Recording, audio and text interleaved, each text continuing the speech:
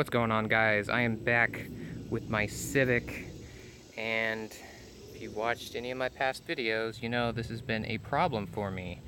The trim, I just washed the car, the trim has been all white and gross.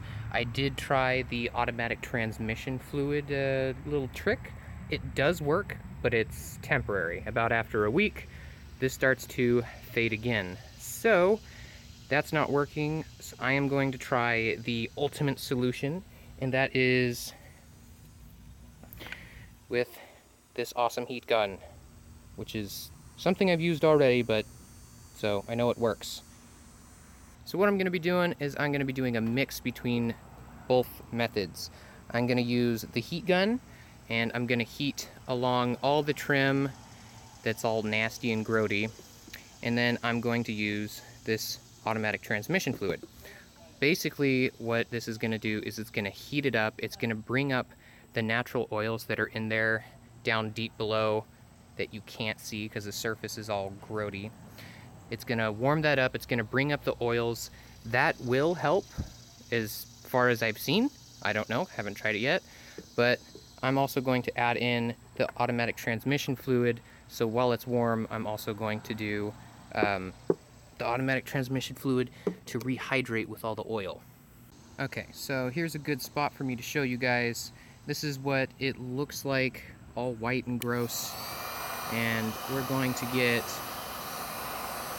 this heat gun, slowly go over it, and it's going to start to bring up those oils.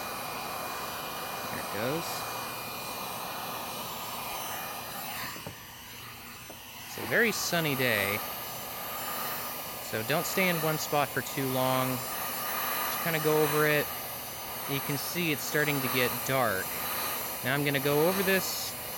It's going to take a little while, and it's really hot out here, so I'd rather not hold the camera and do this for too long. It's like 90 something right now. I'm sweating. But this is what it's going to start to look like. There you go. So I'm going to go across the entire panel and get this thing all nice and shiny.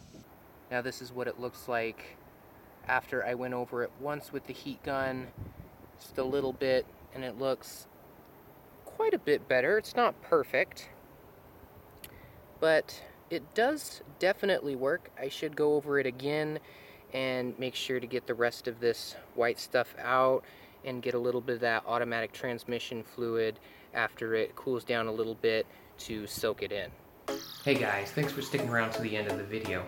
Make sure you follow me on Twitter so you know all of the stuff that's going to come out and behind the scenes stuff. It's really awesome. Trust me, it's super cool to know what's happening before it happens. And if you haven't, watch that video. And if you haven't watched that video, watch that video. Or watch them both at the same time. And while you're here, subscribe down here.